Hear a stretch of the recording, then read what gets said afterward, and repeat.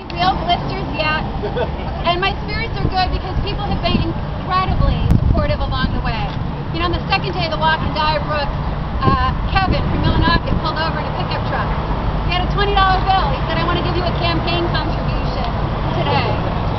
Later down the road, actually on Sunday, two folks showed up with raspberry muffins and walked with us for 3 miles. We had raspberry muffins and water. And then in the afternoon, Oscar and Michelle brought us ice cream cones from Spencer's in Raleigh. So we have been well-fed, well-supported every step of the way, and we've been hearing really important stories. And so I want to introduce you. One of our third stop was in Sherman, and I stayed with Paul Zabierek. He actually walked with me into town, introduced me to some of the local business owners. We had hot dogs at the bandstand in Sherman. It was terrific. I want to introduce Bo to talk a little bit about what's happening in Sherman and his support for our campaign. Thank you, Shenna. I appreciate it. I'm happy to support Shenna's run for the Senate.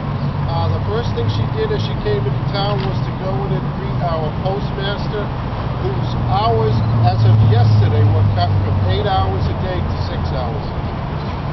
Service will now suffer. You'll need to have your package by 2:30 in Shenna Bellows.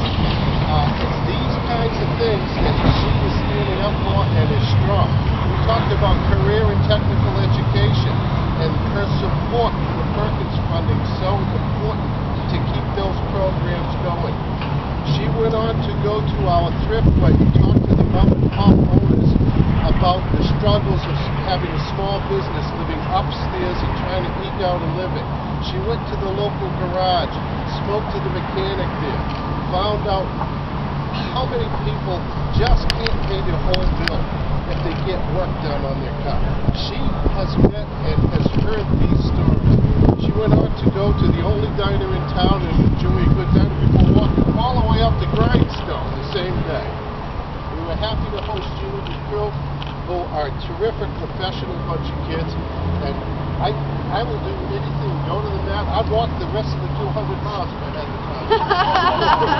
So I want to thank you for the opportunity to help you.